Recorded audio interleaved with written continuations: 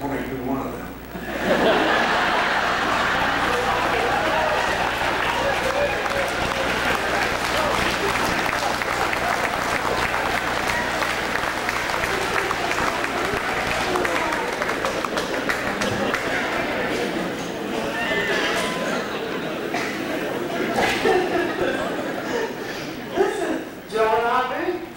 Schneider, is that a German name? That really is. Dutch. Yeah. Yeah, me too. I'm a Dutchman too.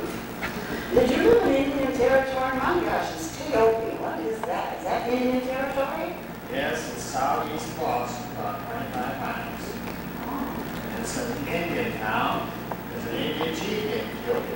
Oh. It's very good. Purple, Minnesota. Oh, I see. And you have a dairy farm. Yes. How large is your operation? Oh, about 30 cows we had. You don't have any more? No. You got rid of it. There's the fences and everything. Oh. Where did you meet? Where at the Turk Ball with Austin. Turk Ball. It was exciting. Well, there's about 5, 6 of those guys go to Turk every Saturday or Friday night. Dance, we love to dance. But one night it happened to be that I danced with a girl, a young girl. I thought, pretty nice. That's to go home. I always said you had to go home. That's the girl, the dad told her, go home when you come. So it's cold out. Dad goes down and out there. And it's snow out there. So I have to put boots on. And that's when I thought, oh, man, it makes me pretty. That's why I call them the magic boots. They really started things for them. I was love at first sight. Nice to hear that. Augie's father was watching you pretty closely, wasn't he? Augie's father was watching you pretty closely. I like him. He told you your tires were smooth and you have new tires. Right? Yeah. That's you on your honeymoon? Or what? To go on our honeymoon. We were going out to Yellowstone, and when my dad, he must have been checking those tires. He must have been a little worried. And one of the tires was smooth, and he said, well, I think you better go get a new tire before you go on that trip. Well, tell me what it's like for a city girl to take on country living. Tell me what that's like. Well, that was an experience. You know, when Joe and I, we had a lovely wedding and a nice wedding trip, and when we moved into the house then, it was Joe's house home where he was born, and his mom and dad were gone to town, and I was expected to do the cooking. Now, I hadn't done very much cooking. We were pretty young, and I hadn't done very much cooking.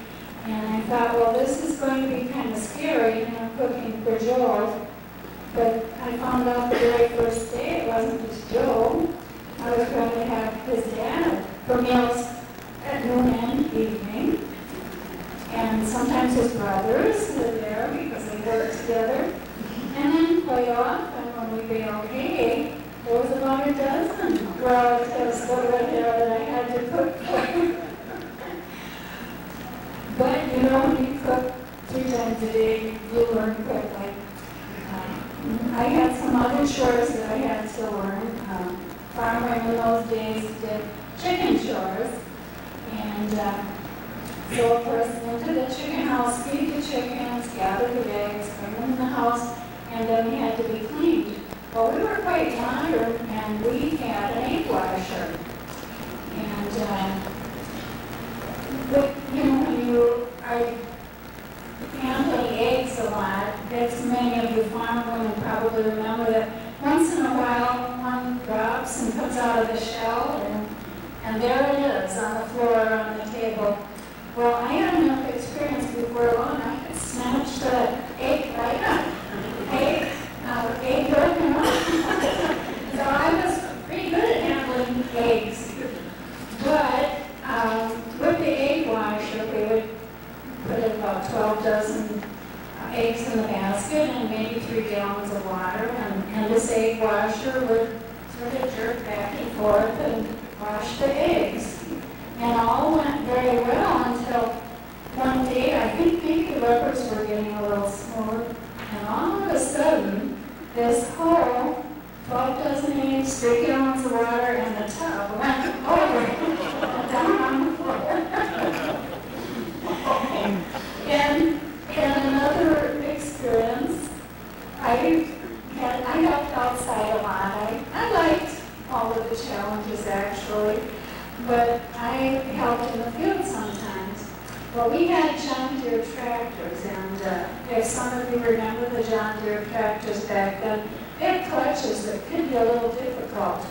Well, one day I was just about back into the lane to get back up to the house, which was 2 turns, and I couldn't get the clutch to come to work.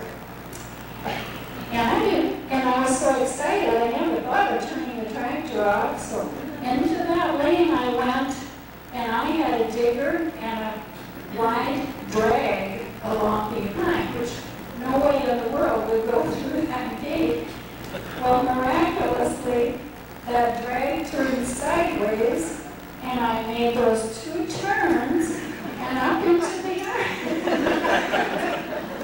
And I can tell you a lot more things that I do.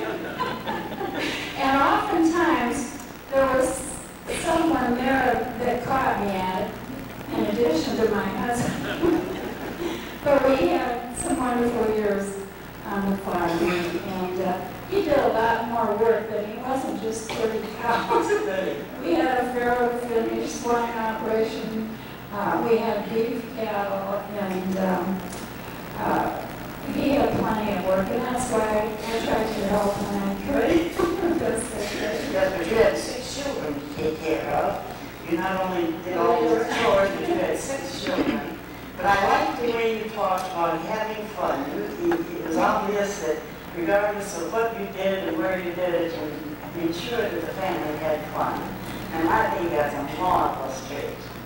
Well, my husband always loved to have fun, well, I did too, I guess, because we wanted to start going dancing and having good times. And we have the same friends today that we had when we were running around together. So it's been a great 50 years we've had.